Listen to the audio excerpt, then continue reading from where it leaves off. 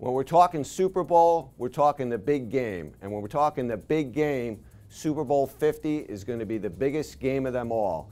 It's going to generate more revenue on a single day than any other sporting event in history.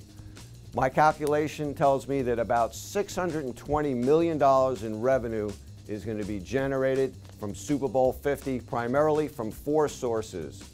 The biggest source is media, which consists of broadcasting and digital. This year, the ad rate for a 30-second spot of the big game is $5 million. That's up from $4.4 million last year. Overall, media revenues are going to hit about $375 million. The second biggest source of revenue for the big game is licensing. Talking about shirts, sweatshirts, caps, all that stuff that people are going to buy to commemorate going to Super Bowl 50. Licensing revenues for the big game to the NFL should be in the neighborhood of $145 million.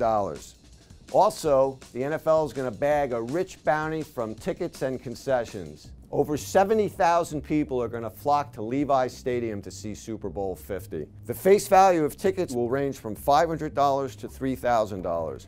We use the face value of the tickets, not what they go for in the secondary market, where they're marked up considerably, because it's the portion of the face value of those ticket sales that actually goes to the NFL. With concessions and those ticket sales, the NFL stands to take in about $88 million from Super Bowl 50. Finally, there's the Pepsi halftime show with Coldplay. The NFL, based on my estimate, talking to my industry sources, will bag about $12 million from the halftime show. Add it all up, the NFL is going to rake in $620 million from this year's Super Bowl, the 50th in its history.